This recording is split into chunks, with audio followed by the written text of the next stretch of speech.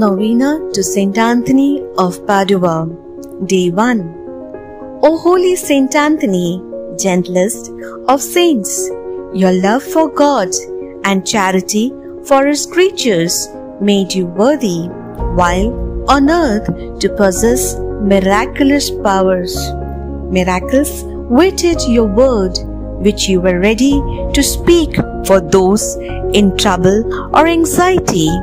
Encouraged by this thought, we implore you to obtain for us the favor we seek in this novena.